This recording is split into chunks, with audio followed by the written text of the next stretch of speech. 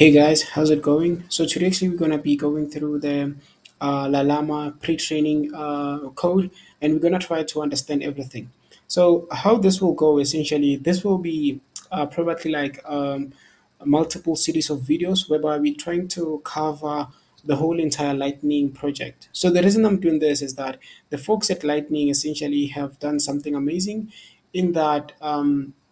They have tried to integrate all the recent research, right?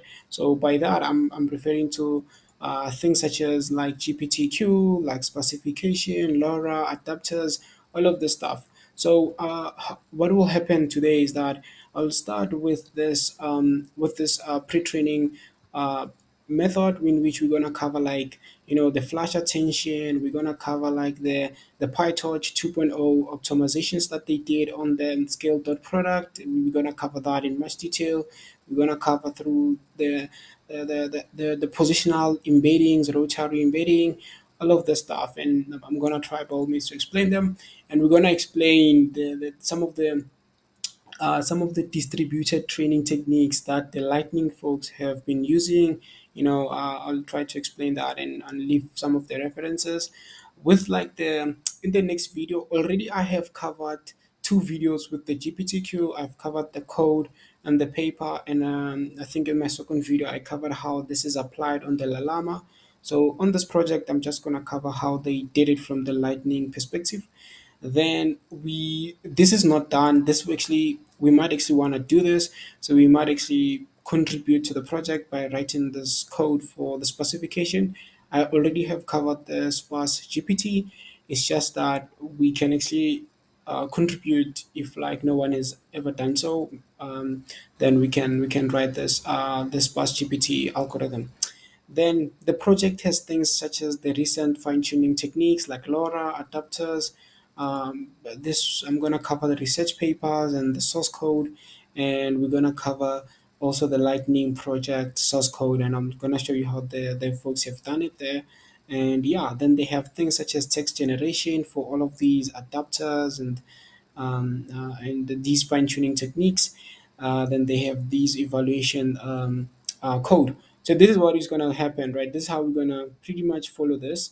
So today, however, we're going to do this entire thing here. So the pre-training of the LLAMA model, I'm not going to take any shortcut. I'm going to make sure that I explain everything in a much more depth. We're going to look into like all of the entire code and try by all means to make sure that by the end of the day you have a solid understanding of what they did.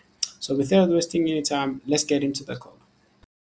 So coming to the code, we have this LLAMA config class, and we have these class variables. So how we can think about these is that this is a block size. Essentially, it represents the maximum sequence length, right? That the language model can process in one pass, right? Then we have the vocab size. You can think of this as more like it represents the size of the vocabulary that the large language model was trained on. So in other words, it more like it represents the number of unique tokens in the training set. Then we have these padded vocab size, which is going to be none. Then we have n layers. So n layers, essentially how the transformer work is that each layer consists of sublayers. So these sublayers are things like attention, multi-layer perceptron. Then now we're going to stack all of these, and we call these blocks. And in this case, it's 32. So it's quite very, very, very huge model, right? Or should I say deep? So we have the end head. So essentially, this represents the number of attention head in each transformer layer. So I'm gonna try to visualize this, and I'll explain it in much detail when we get to attention. So it's called multi-layer, multi-head attention. So I'm gonna visualize it for you. So we have this and embedding. So this essentially it represents the size of the embedding dimension in the large language model. So how you can think about this is that it represents the number of dimension like in the vector space that represent each token in the model vocab, right? So that's what this means. So we have this. This is quite very, very important. To show you how important it is, I'm gonna pull Andre Jig tweet so that I give you a better context. So it's very important to find the nearest multiple of 64 for your vocab. So he stated also here that the most dramatic optimization of Nano's GPT so far was to 25% speed up, and it's likely to increase the size from this number to this number, nearest multiple of 64. This calculates at a useless dimension but also goes down a different kernel path with much higher occupancy. So be careful with your powers of 2. So yeah, I think this is exactly what we're trying to achieve here. I think also the folks at PyTorch, they I'll go through the blog with you, but they did mention this, I think, on their scale dot product optimization that they did. So they did actually add this, and they also mentioned this, how important it is. But anyway, the point here is that you're gonna take your vocab, and if your vocab size is not divisible by 62, what you need to do, essentially, you're gonna have to take this vocab and add it with 64. Then you're gonna subtract this with the remainder of this vocab size. Yeah, of this vocab size, like these two. So you're gonna do a modular between these two. So it's something like you're gonna take what is it? The vocab, right? You're gonna take the vocab, you're gonna add it alongside 64, then um, you subtract the remainder between there. So it's gonna be vocab modular 64. So this is something, yeah, that is you do, right, and which it makes sense. So it's gonna make sure that this is divisible by 64. But yeah, that's what they did. Anyway, we have these variants of these LLAMA model. So this is what Facebook gave us, researchers, I think. But anyway, these are all the sizes that we have. So these are the variant sizes of these LLAMA model. Then now what we have, we have this head. So you can think of this as it's going to become the final layer of the last language model to generate the actual prediction, right? So how this works is that we're gonna pass the embedding, so we're gonna understand all of this, trust me. Then we gonna return the vocab size. So essentially, this, you can think of it as like it's a linear transformation layer that will map the output, right, of the large language model to a vector of vector vocab size. So the output should be having this dimension. So the last dimension of the output from the large language model will be having this embedding size. So we just need to map that to the vocab size. Some of you might be, yeah, but why are we doing this? This is because we want to represent the probability distribution over the vocabulary. So that's how we make predictions. So that's that, right? So if you still don't understand, we're still gonna, like I said, we're gonna backtrack, and when we backtrack, we'll be having a better context of like what's going on between these blocks. Anyway, we have this module list. The first thing that we're going to have is the embedding. So the embedding is going to be composed of the vocab size. Then we're going to have the number of embeddings, right? This is what we're going to be having. Let me just check. I just want to make sure. Yeah. So we're going to have the config and the number of embedding, right? That's what we're going to have. Uh, Before I continue, I'm just confused about this padded vocab size. Okay, yeah, this is padded vocab size, so it's still the same. Okay, no, that's fine. No, I didn't see that actually we assigned it to this variable. I knew that we did this, but I just didn't see. So I was like, why? Because we assigned it to none. Okay, yeah, now it makes sense. Padded because we paired with, oh yeah, definitely it makes sense. But anyway, yeah, it's still our vocab, just that we paired it, for speed up and nearest of 64 and stuff like that. But anyway, we have this embedding. So you can think of here, we're gonna take all the unique tokens within our vocab, then we're gonna create this. We're gonna have these dimensions. Like I said that, like I told you, the meaning of like having this an embedding. Where is it? This an embedding. So what's going to happen is that you can think we have a batch size and we have a t, which is going to represent the sequence or the sentence. And for each sentence, we want to project this to this embed this dimension here. Okay, so this represent the number of dimension, right, in the vector space that represent each token in the model vocab. That's what we do. So that's why here we going to have this.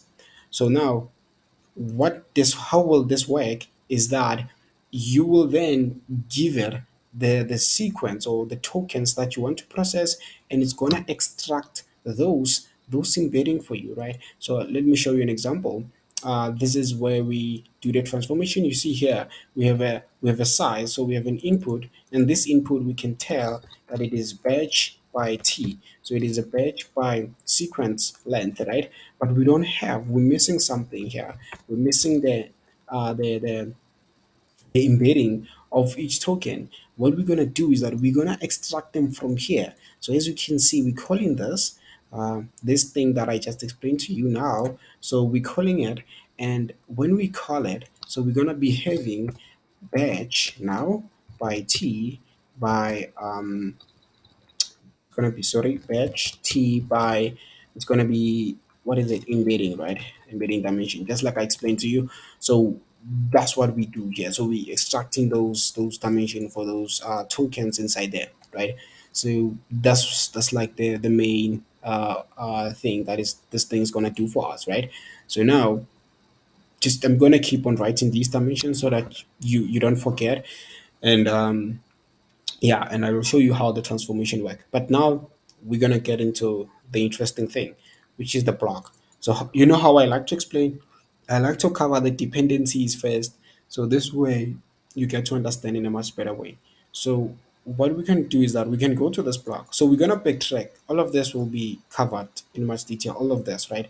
So we're gonna backtrack. For now, we wanna cover this dependency so that you understand as we continue.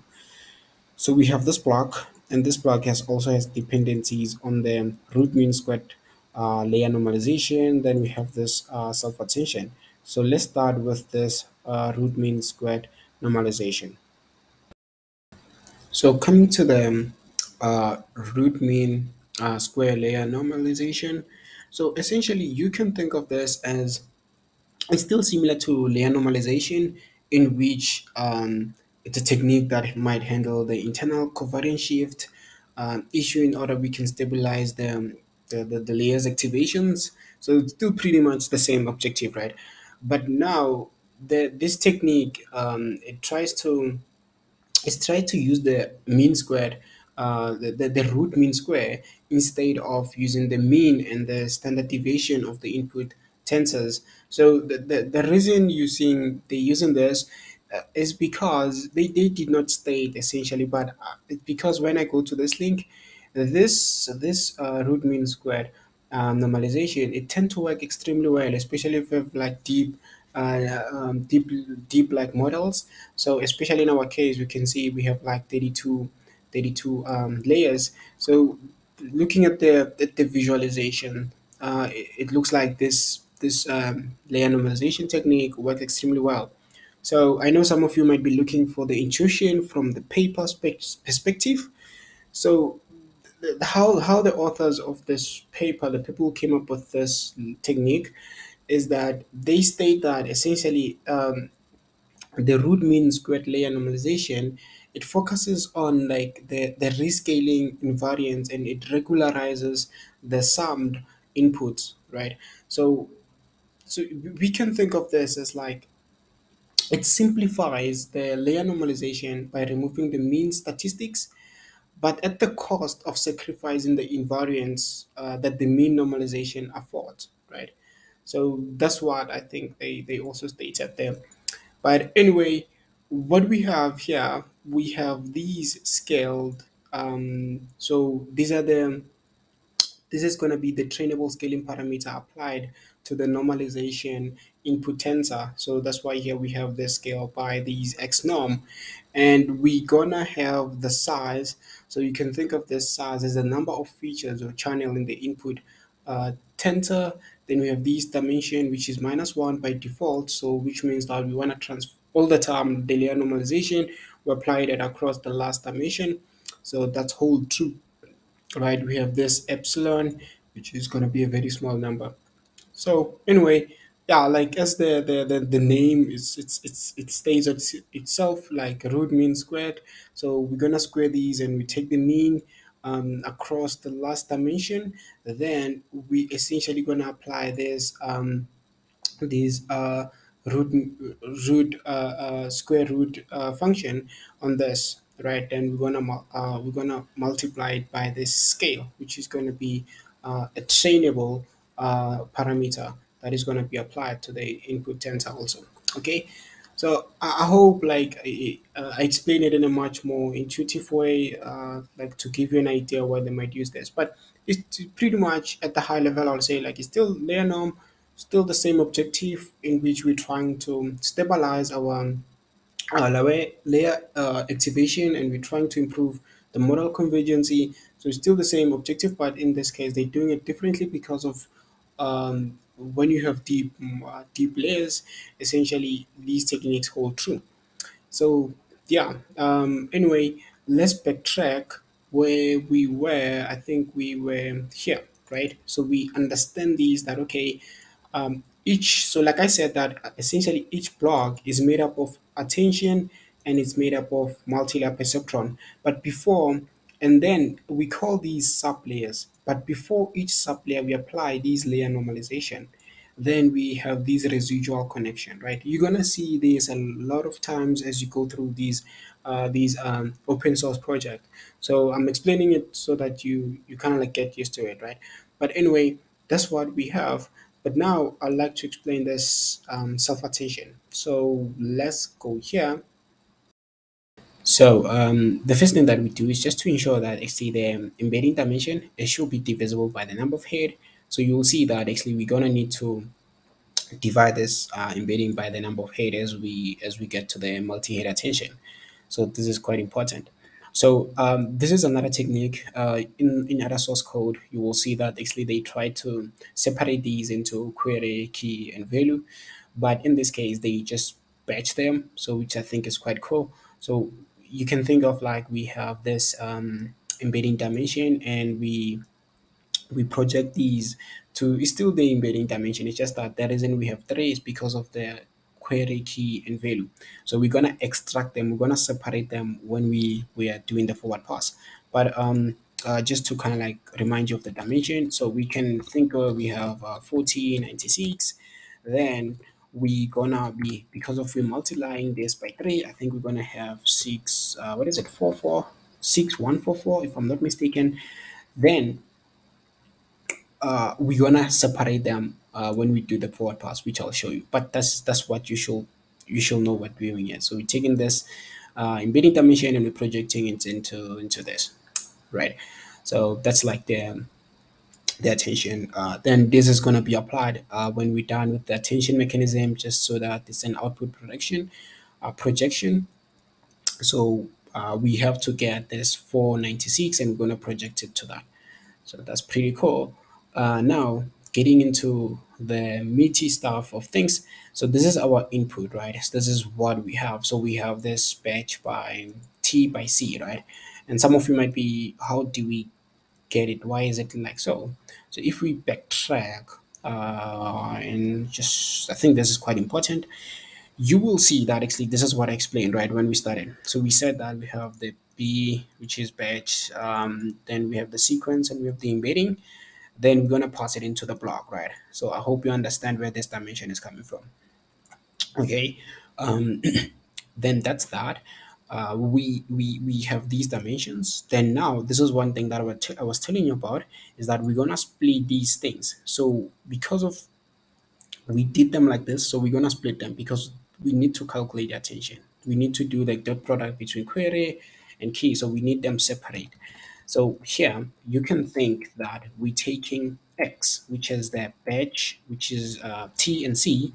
Then what will the dimension be? So it's going to be B T by C. So this C, when it comes in as 40, 90, 96, right? So it's going to come in as 4096. But because of we know that we projected this to this 61444, this is what we did. So essentially this here is going to give us this number here. Okay.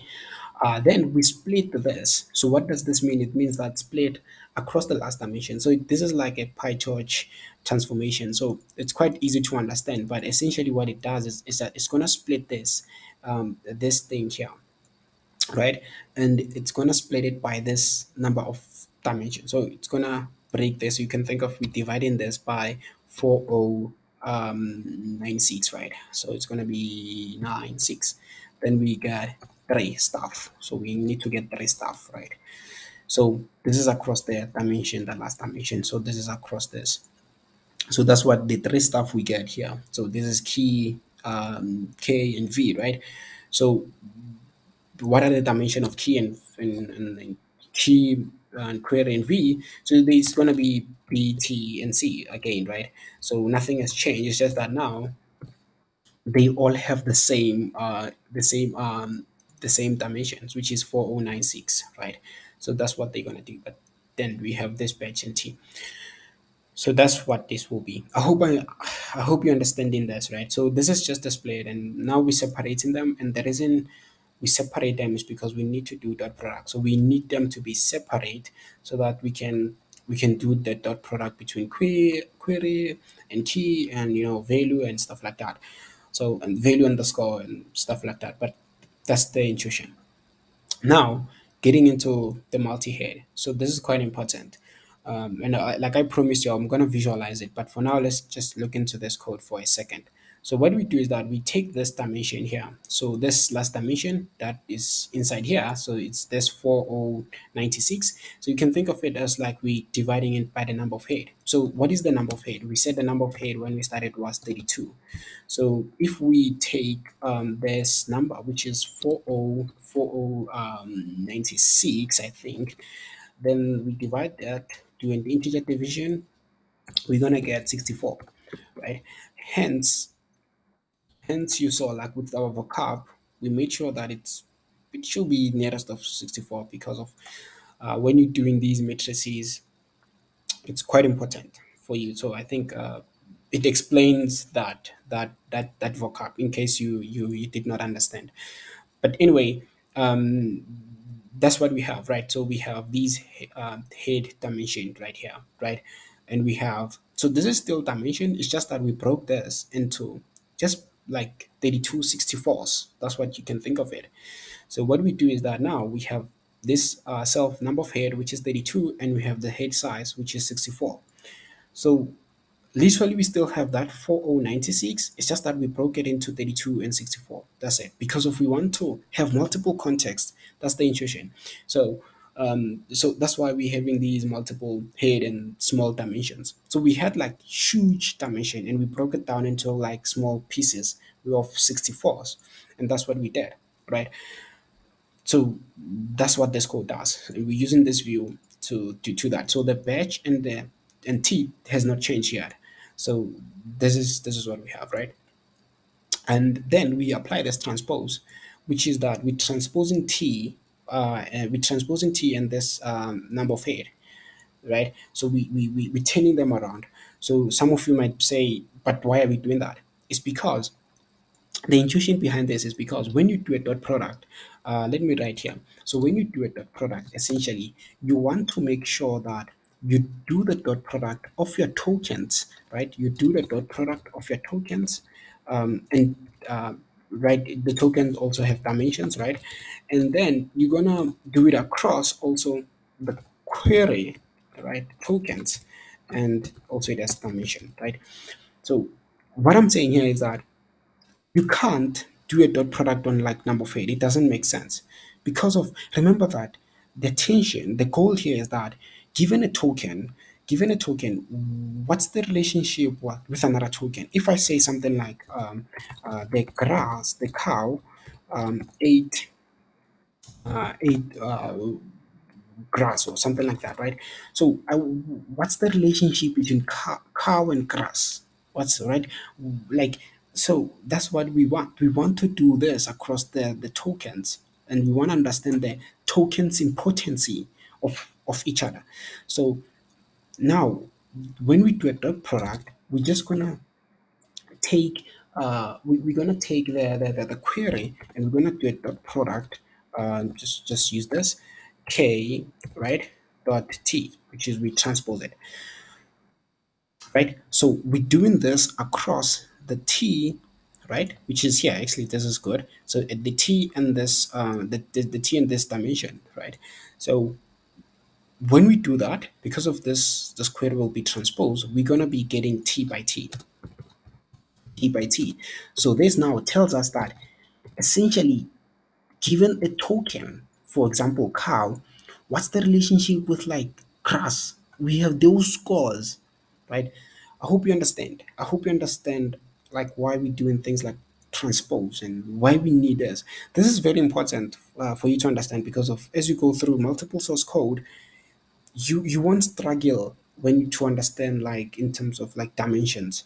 You will understand that because of a core understanding of like which dimension has to be processed, right? I know that what I've said might not make sense. So the best thing I can do is to walk you through some sort of like a diagram, and that way you'll have a deep understanding. So let's get into a diagram. So let me try to explain it in a much more intuitive way, and I think by visual it might make sense.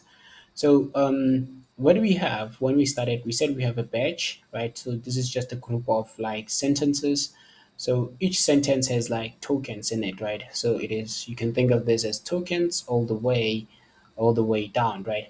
So it's just like a sentence. So what we have most of the time is that we have what we call positional encoding. In this case, we did not have an absolute positional encoding, but in other source code you might see this, but that's because of we using rope, which we're gonna get into. But for now, just know that. Anyway, we said that okay, we go into essentially we're gonna take this because now we can think of here we have something like vocab, we have vocab size, right? And we have some sort of like embedding, right? So we that's what we have. So we just want to take these tokens and we want to give them these embeddings. So you can think of like we are sampling from these tokens. So these tokens are inside here. It's just that we want to extract them with embeddings. So because now we just extracted them with embedding, what are we going to be getting? So we're gonna be getting still going to be batch. It's still going to be the same sequence, meaning the same tokens. But now, because of we passed them through this embedding and we got this embedding dimension, we're going to be having this embedding dimension. So this is going to be embedding. I'm going to represent it like so in this case. So this is what we have. This is our input, right? Now coming to the attention mechanism. So the first thing that we do is that we have these query and these query and key and value. So when we start, essentially these things here have embedding dimension. So they have this embedding dimension right here. Do we agree? So this is when we start. Like we have been like linearly projected these input. So we initialize them as like so, right? Embedding dimension, right? So that's what we have. So inside this here, so we have these tokens inside here with this embedding dimension. So what we need to do is that we're gonna have to linearly project these tokens one by one, right, into using this query key and value. So what we're gonna get is that when they pass through this, when we pass them through this, is that we're gonna get a query, but this time this query is gonna be having a batch by when we have done it for all, it's gonna be batch by t by it's gonna be embedding. Do we agree? This is what we have right so far. So this is what we have. So we projected these queries one by one. For each one of them, we pass them through these, right? And this is what we're gonna get, right? So so this is also called linearly projection, right? So this is what we have. So this is gonna be K and this is gonna be V. Okay. So now coming the most important concept is that we have what we call multi-head uh, multi-head attention, which is one thing that we're trying to explain now. So I want you to to understand it. So with multi-head, essentially this dimension that you see here, we are saying that we're gonna divide this into multiple head. So in the paper, we said we have like 32 number of head. So this gave us like, because of we had 4096, so this gave us 64. So you can think of now this dimension here is gonna be eh, in multiple blocks. It's gonna be these multiple blocks of 64, like, right. So it's gonna have these multiple 64 dimensions. So that's what we did. So now my question will be, what will then be the dimension at this point? So the dimensions at this point, we're still going to have a badge, we're still going to have t, but because of we divided this, so we're going to have 32 and we're going to have 64. Do we agree at this point? So this 32, essentially it refers to the number of head, n, which is then this represent the dimension. So this is what it means. So we still the same with 4096, but you can think of like we're creating these small 64 for better context. And this is happening also across the K, right? So I hope that makes sense. And then now coming to the next step, which we're gonna code it up also from scratch in a way. So what we're gonna do is that we now have to do a dot product, right, between these things, right, between these small 64 dimensions, right. But the question becomes, are we just gonna do the dot product with this dimension? That's my question, right? Because remember that if you're gonna the goal, what's the goal? The goal is that you want to understand tokens given other tokens, like what's the relationship here. You want to understand the score, right? You want to understand, like, if is this token related to this, by what score. That's what you want to understand. But now given this dimension here, is this going to be possible? No, it's not. So what you need, where are your tokens? That's the first question. You're going to tell me that your tokens are here. I hold that by T. Okay, that's good. So what you do now is that you take B, then you turn this around. So you take this N, you put it here, which is number of head, then you bring this T this side. Then you bring the dimensions are still there, right? And the question might be, why are we doing this? It's because when we do remember that we did the same transformation for K, right? So when we do a dot product with K, right, essentially we can do it across the last two dimensions. So we can think of K as also, we did the same thing, same transformation for K. So we can think of K also, we have N, B, N, T, D. But now, when you do a dot product between these two, we're still missing something. We are missing the fact that if you want to do a dot product between here, we're going to have to transpose this because of, we know how dot product work, but the point here is that you want to bring this D here. I'll explain now why I'm doing this, by the way. So you want to bring D here and you want to bring T here. So you're doing this transformation across the last, you're doing the dot product across the last dimension. So D will cancel out with this because of that's like the matrix. So you can think we have these two matrix whereby the first one is going to be T by D, then the second one is going to be D by T, then the dot product will happen here, then you're left with this T. So what does this mean? It means that now you have information about each token in potency. And this is one thing that I've been telling you, T by T, right? That's what you have. So this is what I was trying to explain all this time. So you will never struggle again, especially if you understand like the meaning of these dimensions and what they mean. And all the time, if you go through multiple source code, you'll be able to know which dimension you need to do a specific transformation. Okay, so that's what I wanted to get out of the way. But now I'm gonna code it up again, and so that you solidify your understanding. So let's get into the coding. So, before we start to talk about flash attention and the optimizations that the PyTorch 2.0 did, and all of that.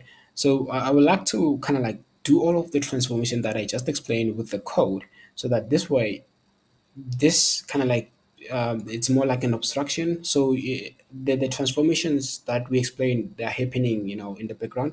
The reason PyTorch introduced this, and you're gonna get a lot of speed up. This is an optimized kernels.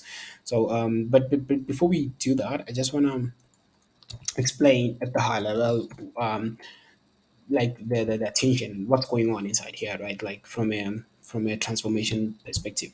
So we said that we have some sort of like attention, right? And then this attention, essentially, we're gonna be taking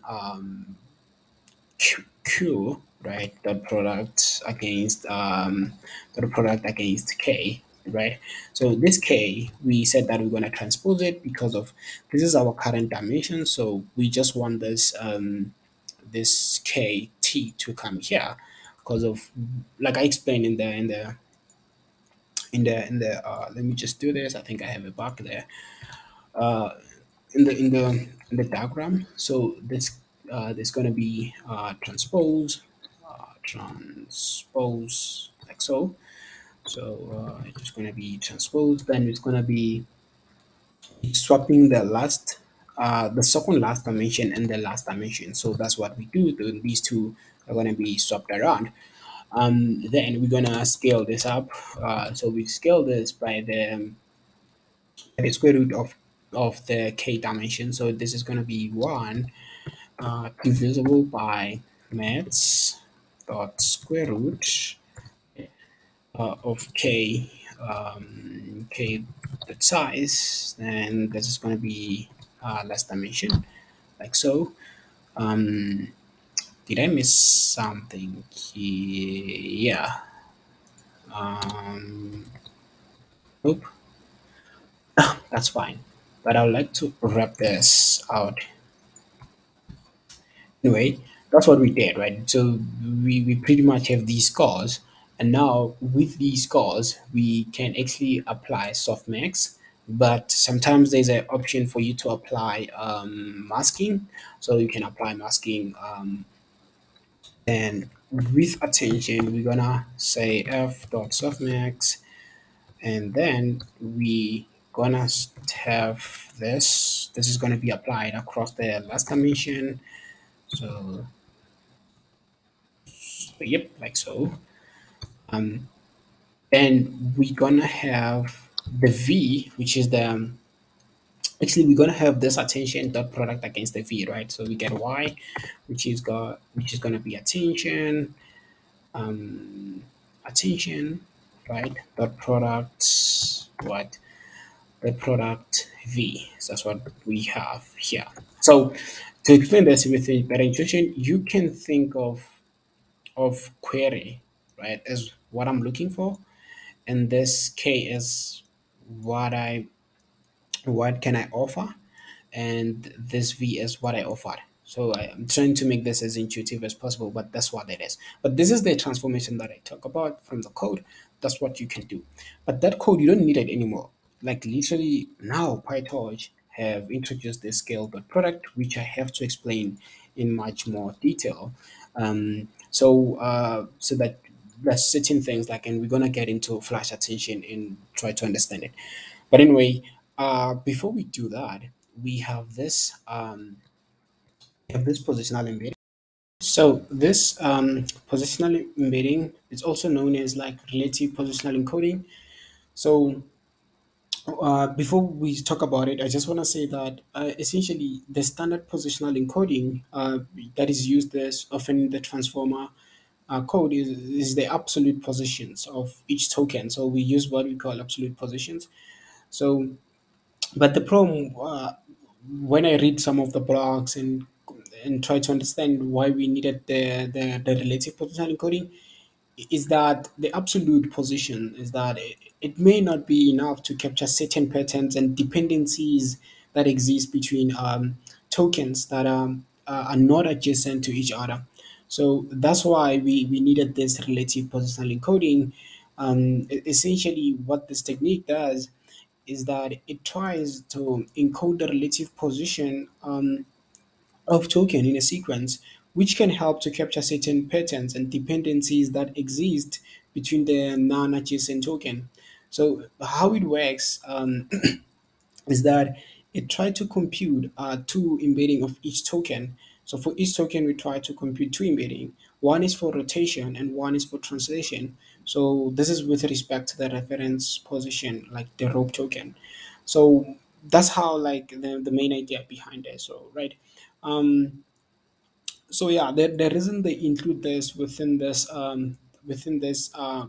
query and key is because of how the attention work is that we attend to each token, right? So in that way, like we can add these positions across the query and key because of this transformation applies each token to another token.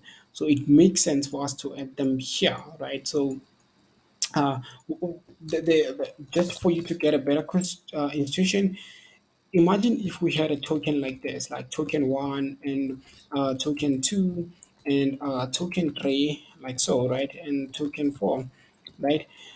If we wanted this token here to have position for these other tokens, right? So what we'll do is that we'll probably have, okay, one is to one, it has a position to itself, then one is to two, it has a position to this. So we're gonna create a matrix like so. 1 is to 3. Then we're gonna have 1 is to 4, like say, like so. And this is something that we'll probably do, right? We'll have a very long matrix and we're gonna store these. But instead of doing it this way, how about is that we can actually encode these positions within these query and key because of the attention already attends these tokens to one another. So we don't have to do it this way, right? So yeah, I watched the video by Mrs. Coffee Bean, and this is how she kind of like explained it somewhat. So you can check it out to get a better perspective on it. Anyway, um, uh, that's what it is. Then we have this scale dot product attention. So this is very important, and essentially it does what we were explaining when we were doing the transformation, but it does even more because of it is these optimized kernels. By optimized kernels, I'm referring to the first optimized kernel is going to be the flash attention paper, um, so which we're going to get into in much detail now. Then we have the second paper, which was called the self attention does not need n squared, right? So the quadratic memory problem, so it does not need that. So these are the two main kernels that they introduced within this scale product. Just to give you motivation, I'm just gonna look for. I just so as illustrated in this image, I took this image from the PyTorch blog, which I will leave a link in my description below if you want to get into the detail. But essentially, the scale.product, these are the if kind of like optimized kernels that I'm talking about. This is the memory efficiency, the flash attention.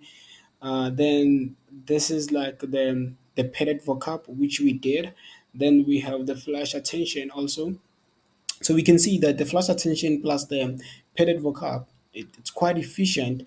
So than using like the code that we wrote like on its own, then we're not gonna get the speed up. So you can see that we're coming from 150 milliseconds all the way to 80 something milliseconds. So it's quite a very huge boost. So hence these transformations are quite important that we're gonna do. But now your question might be, what is a flash attention, right? So let's go to the whiteboard and let me explain it to you. But at the high level, essentially, um, what I can say is that we always had like problems with the quadratic memory and quadratic compute, um, right? So now we are thinking of like how can we then reduce this time complexity on the memory side because of based on the observation, the quadratic of the compute is not as bad as the quadratic of the memory. Hence, you see a lot of people try to tackle the memory problem than the compute. And we have techniques such as uh, activation checkpointing, which try to recompute the activation in the backwards path so that we don't store them in the we don't store these activations in the forward path. So all of those type of techniques have been introduced to fight the memory problem. So now I will explain what the folks at Stanford did to fight this problem in a very intuitive way, and it's a very smart technique and very simple. So let's get into it. So when we work with attention, essentially we have what we call intermediate steps, right? So by intermediate steps, I could be talking about something like dropout. I could be talking about something like masking, like softmax. All of these steps that we perform when we conduct this attention mechanism. And when we do all of these transformation, we we um, we have some sort of like results, right? And these results, they get stored in the memory. And now these essentially increase the bottleneck of like the memory usage. So based on these observations, um, the authors ask themselves, like, given the structure of the GPU, whereby we have we can think of this as HBM, and we have SRAM, right? SRAM, and we have the compute. So we can think of this SRAM as a small memory that is close to the compute, but it's quite fast. Then we have this HEM, which is quite big, but not as fast as RAM. So the HBM is going to get the input, but the input I'm going to be referring to the key and query and value. Um, then we're going to do the transformation within this compute, and we're going to have to um, send the output to the HBM, right? So the authors realized that actually this back and forth, essentially that's where the bottleneck is, right? So they asked themselves, like, how can they some sort of like exploit the asymmetric of this to get the speed up, right? So the first thing that they thought about was that we can do things in blocks. So this is what is called tiling also. Then the second thing they thought, because of the compute, it's not necessarily a pain. They asked themselves if like it is possible to recompute, um, to do some sort of like recomputation, right? So when we go in the backwards force, yes, this will increase the flops, but it will drastically decrease the memory usage. So these are the two main ideas that they had. So, but however, this challenge comes with problems that I will have to explain. So I will explain these techniques in much detail, but for now, I just wanna get into the main challenges. So, given that, okay, we wanna do things in blocks, and we wanna do things in, we wanna recompute things when we do our backwards pass, so that we don't store these intermediate results, and because of the compute is not a pain, so the pain is the memory. So that's like our work around it. So the challenge now it becomes, how do we compute softmax in like blocks, right? So is it possible to compute the softmax, right? In full, like in blocks, because we're doing things in block. So I'm just gonna paste this image right here, so for you to see in a much more better way. So because of we doing things in blocks, so how do we decompose this large softmax into smaller ones? So they introduce this alpha and beta parameters here, right? So these, you can think of them as like they going to allow us to get the same results as we were calculating like a full softmax. So we can calculate softmax on each block, right? And then when we're done, we gonna scale them on the HBM. So we load the input from the HBM into SRAM, then we compute the attention with respect to those blocks. then we're gonna update the results by scaling. By scaling, I'm referring to these alpha and beta parameters, right? So that's like the workaround behind the problem of like computing the softmax. The author also of this stated that this technique of like decomposing softmax into smaller ones was introduced in 2018 by a paper. So it's a technique that has been widely used. Okay, that's that. Then the second technique, which is not hard to understand, is that we just need to recompute. Um, we just need to do the recomputation in the backwards part in the backwards pass, than actually uh, storing these intermediate results when we do our forward pass. So this essentially increases the flops but decreases the memory usage. So it was okay based on the visualization that they did, that okay, you know what, um, because of the computer has never been a huge bottleneck, so it's okay to increase the flops, right? So yeah, I'll leave the link of the talk so that you can get a much more detailed understanding of this. But essentially, these are the two main ideas that they had. So tidying, we're just doing things in block and we're breaking the input in small blocks. Then we do the transformation, we apply the transformation on this compute. And this recomputation allows us not to also send the results, because of we said that sending the results from SRAM to HBM is kind of like a bottleneck. So the recomputation allows us not to send things to the HBM all the time. So so also the communication between the two memories is decreased in a way.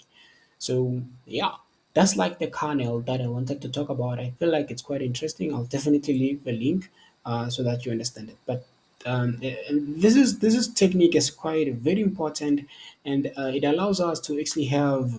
By the way, it allows us to have like longer context sequences.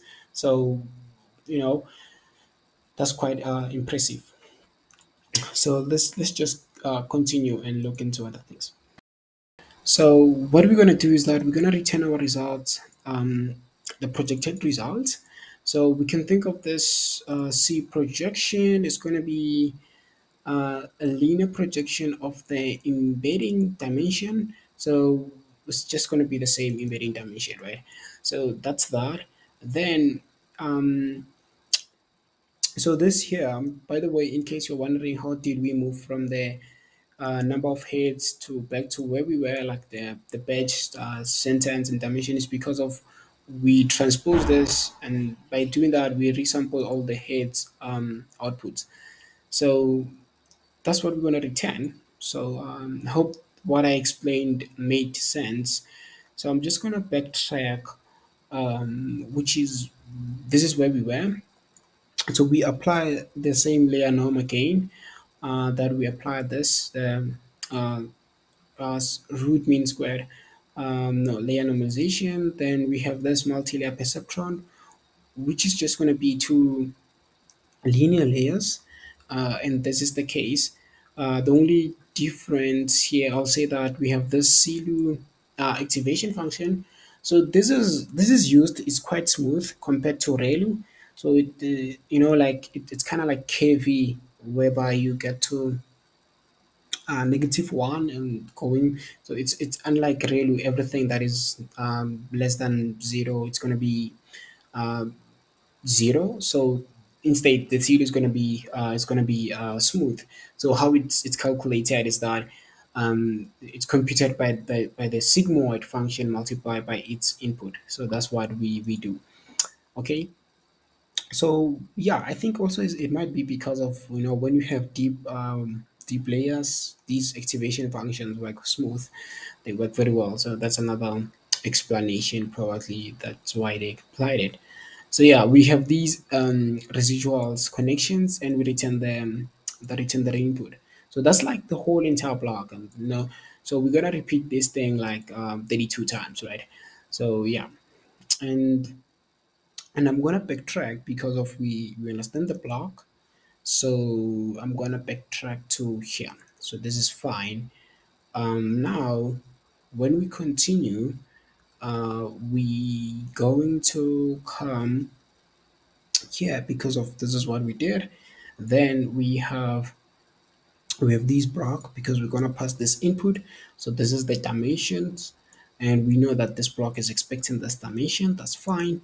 Then we have this ln.f, which is going to be the root mean squared layer normalization because of we're gonna apply this across this n dimension. That's fine. Then we have these logits. Okay, we have these logits. So this is what I was explaining. I was telling you about is that we're gonna project this embedding dimension to the vocab size because of the predictions, and we want the probability distribution, and we have this logit. So that's what we're gonna return. So that's pretty much what I can say this is all about, unless if I miss something. But anyway, this here is gonna be, let's see, it's gonna be batch. So we still have it's gonna be batch, okay, by the sequence length, by the vocab size, okay. So that's what we gonna be having there. So that's fine. This is what we have.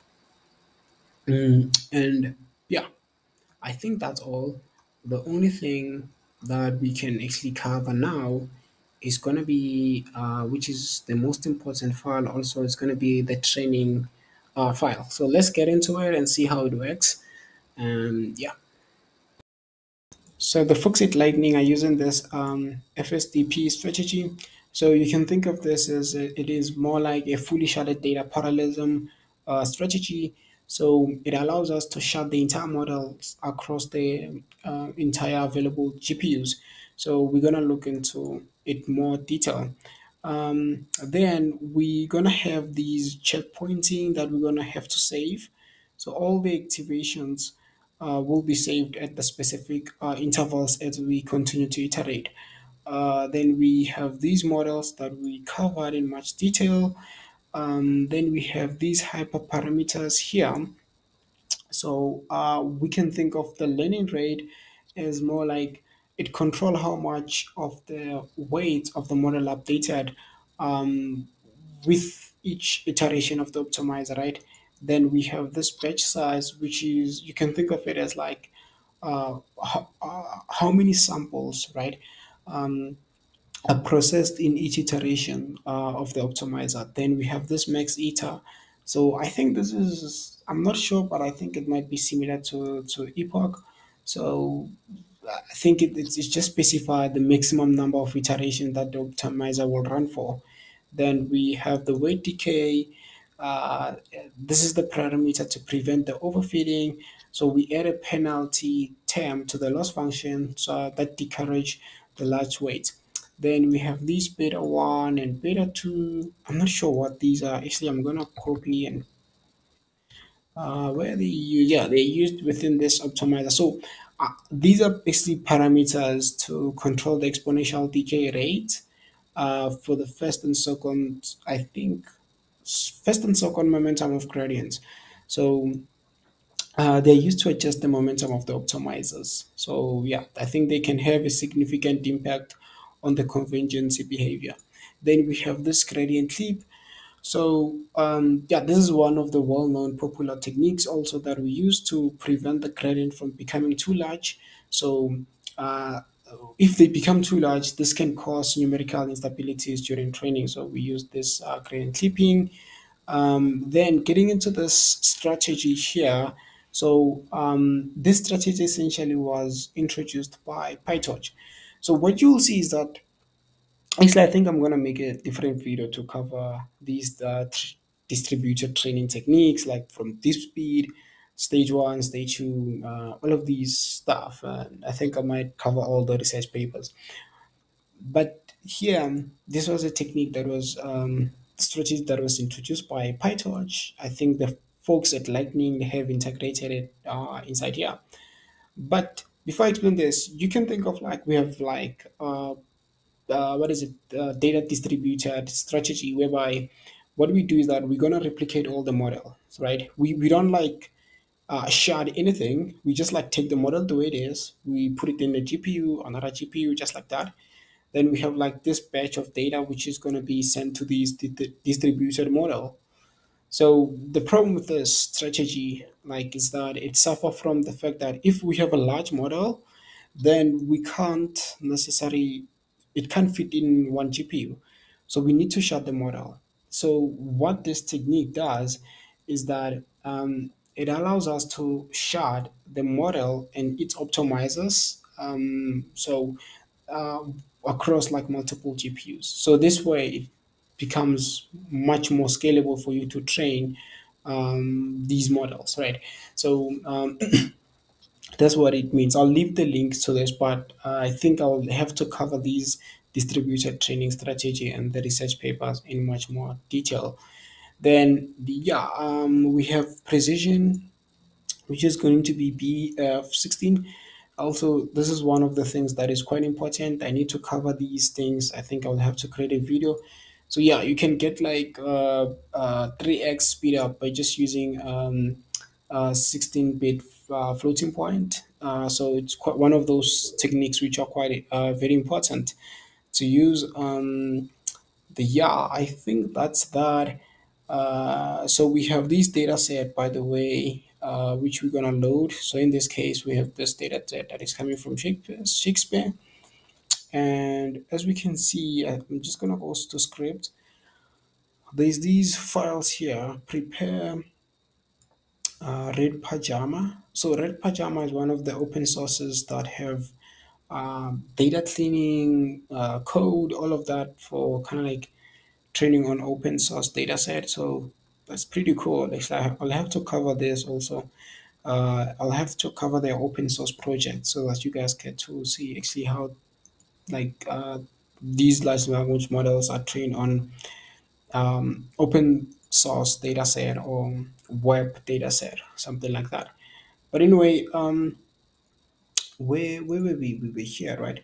So we have these get batch and get data set, and we have this evaluate. So we're gonna evaluate our model. So some of these things, I think they are self-explanatory, but anyway, we're gonna pass all of these things, the optimizers, training set, and val data that we get from these load data set.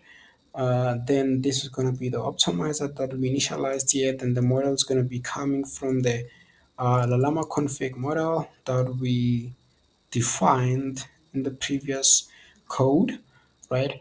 Then we're going to start this while loop in which we're going to start the training. This is where we get the batch of the data and we pass this data inside this model.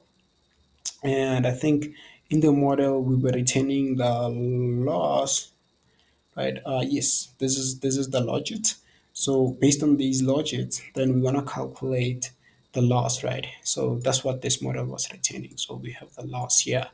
So yeah, then we have these backwards pass and we update the weight. That's what it is to this, right? So I feel like if you are into ML deep learning, this code might look quite straightforward. But yeah, that's what we do. This is all it is to this.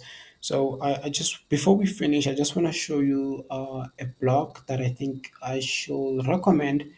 Let me do that. So I wanted to share this blog from the PyTorch Lightning. So essentially, this blog is quite important. Let me just zoom in a little bit. Because it covers these strategies for distributed training. And I think I'm going to cover these in much detail, also like cover the research papers from Deep Zero strategy, whereby we try to offload some of these optimizers to the CPU. And yeah, all of these stuff I think are quite interesting, but I'll leave a link so that you guys can check them out. So this is like Deep Speed 01. We share the optimizer states. Here we share the states and the gradients. Yeah, so this is the offload everything to the CPU. So quite interesting techniques, to be honest. Then we have these deep speed activation checkpointing. So, which is quite cool. Techniques such as what is it? Mixed precision. These are quite important technique, especially if you're doing pre-training. So I'll definitely have to cover these, and so that you guys can learn about some of these techniques. But yeah, I'll leave a link so that you can get a high level overview of understanding of how they work, and that will be fine. Other than that, I think that's all we have. We covered. So in the next video, as promised, I'll make sure that I cover the adapters. I think that's the most important thing, which is I'll cover the paper one, paper two, and the source code. Then we're gonna cover the source code from the Lightning folks, so that we get to have a deep understanding. So thanks. I'll see you in the next one.